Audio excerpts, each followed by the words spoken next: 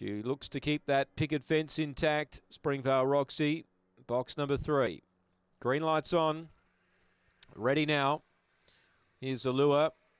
Set racing. Little Purpose in the middle began well, but so did Springview Roxy. And Springvale Roxy's going to boot through and lead. Now booting up there was Springview, forced to go to second. Little Purpose got shutted out deep. Going to third, Sutton Prince. Then Little Purpose recovering. Victor Darrell midfield. Deep out, Jasaw. Then came Blazemaker. Last is Home Invader off the back. It's still Springvale Roxy by 3 or 4. She is going big time here. She spins the bend 3 or 4 in front. Little Purpose runs on the rail. But Springvale Roxy defeats Little Purpose by about 6 lengths. Massive win in the end. Victor Darrell might have got up for third, just ahead of Springview Force, and right there Jasaw. Then Sutton Prince, Blazemaker, and Home Invader. Oh, gee, she's going well. Springvale Roxy, 30 and 45 the time, a new PB.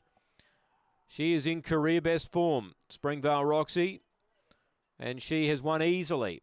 Little Purpose gets up on the rail to get second. Number 5, they backed her at a price, and 2 gets third. Springview Force in the photo, just ahead of the 6, Victor Darrell. 3, 5, 2 and 6. That was a space job, 30 and 45. She found the lead. She zipped along, and 30 and 45, a new personal best. She just goes from strength to strength, and Mick Giniotis has got her going really, really well. Little Purpose, good to see her get back into some sort of form. She's got second. And 2, Springview Force gets third. 3, 5, 2, 6. 30 and 45 after race 7 at Angle Park.